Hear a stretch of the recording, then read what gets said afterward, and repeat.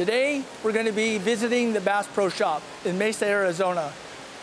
Here with Gary Senft, fishing with Gary Senft.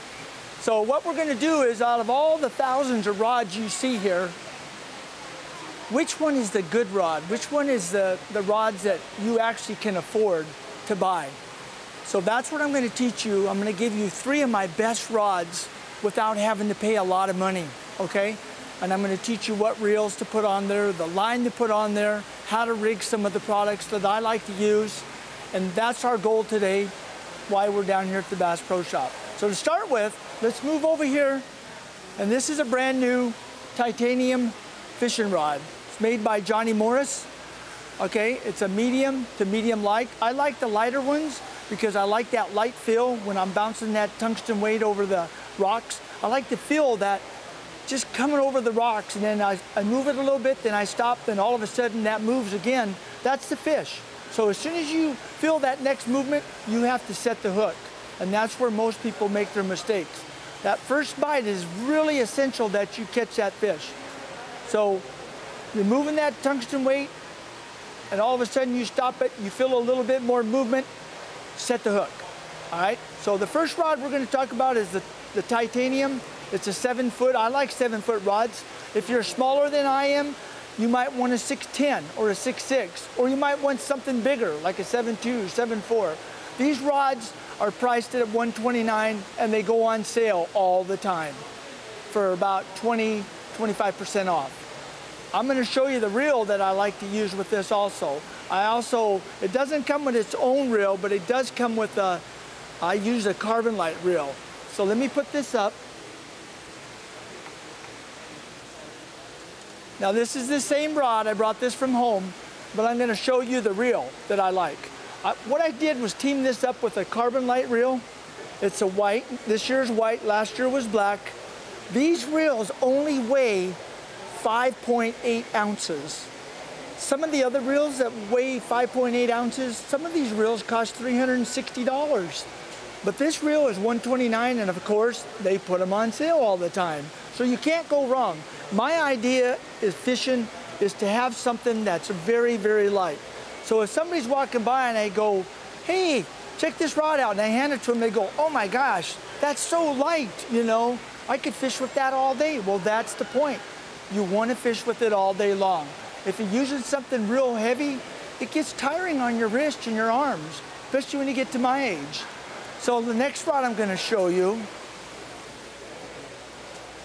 is going to be a Browning, all right? So Browning rods are made for the Bass Pro Shop, all right? And they're a very, very sensitive rod. It's called a super light. So they are very, very light. Now they come with their own reel, and I'll show you that one.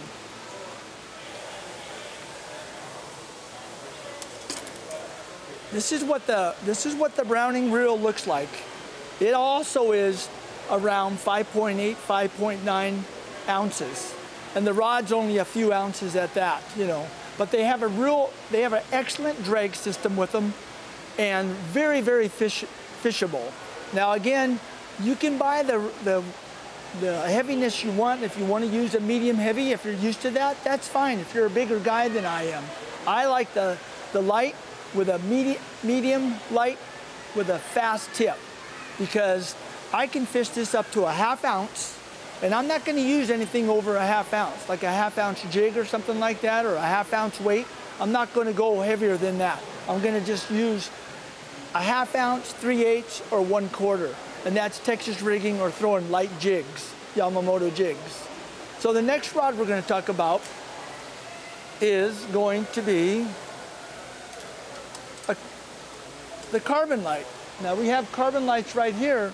They're white this year. Last year they were black, and they're very, very sensitive. This used to be my favorite rod. When these came out about 4 years ago, these were the most sensitive rods that I could find.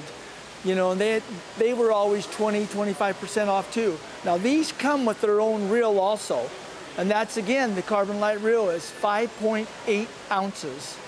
And it's got a good drag system on it. You can see the quality of it is all made of titanium, and it's got the magnetic weights on the side.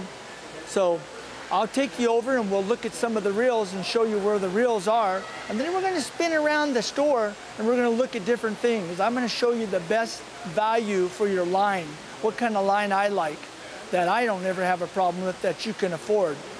Instead of spending $30, $40 for line, you can buy it for 20 bucks. So let's go on over there and come on over and join me, and we'll go over to the reels and we'll look at some of the reels and show you where the reel counter is. So what we're gonna do is we're gonna stop at the reel counter here because we have just a ton of nice reels that you can see. So remember I talked about the carbon light rod? Well, here's actually the reel that we use for that. And it's a very light. It's got a really good drag system, you know. It's got about 8 ball bearings, 9 ball bearings to it, and it works really, really well. And like I said, they always are putting these things on sale. So I would team this up with the white rod myself, like I do, and you can't go wrong with that. The other one is the super light Browning. This is another one of those that's real light, you know, real light. So this is another one that has 10 ball bearings to it. You can't go wrong with this one. You know, to team it up with that rod I showed you, the super light Browning rod. So, and I'll tell you what, if you don't like these, you can find another reel here somewhere. And these guys back here, boy, I work back here in the reel section, they will team you up with any kind of reel you want, put line on for you, talk about it, talk about the rod, the match, you know, you couldn't get better with another. But you can see all the hundreds of reels back here. And they have everything from little tiny reels for kids all the way up to saltwater reels for going out in the ocean. You know, we're coming over to the line section, and line can be one of the most important things that you use on your reels. For my fluorocarbon, my pick is going to be the XPS. This is a fluorocarbon line.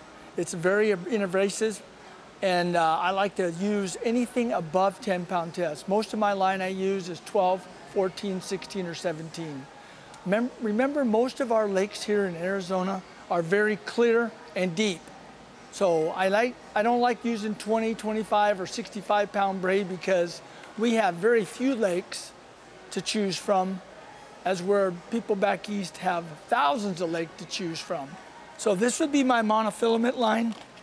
And if you don't want to pay the $20 for that, and you like regular monofilament line instead of the fluorocarbon line, let's walk down here and let me show you another good buy to use. As you can see, there's just a ton of different lines you can buy. Now, most of these lines come in a spool of 300 yards for $7.99 or $8.99. But guess what? You can come over here and you can buy this jumbo spool for $9.99. You get 1,500 yards of monofilament line in this spool. That's 3-4 times the amount, 5 times the amount that you're going to get in another spool that you would normally be paying $35 for $9.99. So this is my choice for regular monofilament. As you can,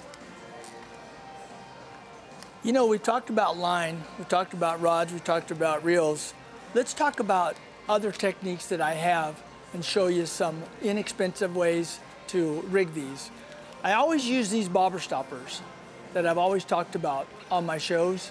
One is with the bobber stopper drop shot rig I use, but I also use these bobber stoppers when I'm using a tungsten weight and a hook to put on there to peg that weight, because I like that weight just, you know, I'm always pitching into a tree or the rocks or something, so I like that weight just to be snug. But these are the bobber stoppers. Now, if you want to learn about that bobber stopper drop shot, you can go into my videos, they're free. Go into YouTube, Fishing with Gary Senft. That's all you have to do. And you can see all the shows. The Bartlett Lake one is the one that shows you the bobber stopper trick, all right? Let me show you some other things that I have. The XPS hooks, all right? These hooks are very, very sharp, you know? And of course you want to team up the right hook with whatever you're using and the right size bait, you know? What I like to do, and I'll show you, you can tell the difference between a hook like this. you know, if you try to pull that, look how that just digs right in to my nail, you know. That's just a 1, number 1. There's a 2, a 1, and then it goes to 1/0. So I rig this on a drop shot. I like these long shankers and long shank hooks instead of the little tiny ones. Again, a lot of people will say, well, I don't like those. I like to use just the real small hooks. The reason I use this long shank one is because if there's a tree there or a bush there where the bass lives, I'm gonna throw that right in the middle of it. And I'm gonna take a chance of catching that fish out of the middle of the tree. So that's why I do use this type of hook. So if I'm gonna use a brush hog, I'm gonna team that up with a 2/0 hook or a 1/0 hook. You know, I team it up with the size of worm that I'm gonna use. So now we have the hook that we're using for a drop shot, or we can buy these inexpensive hooks. I mean, you get, for $5.79, you get 25 hooks, you know. You can buy more expensive hooks. I use other hooks too, but when I'm practicing for my fishing tournaments, I'm using the Bass Pro Shop hooks, and I use them in the tournaments also.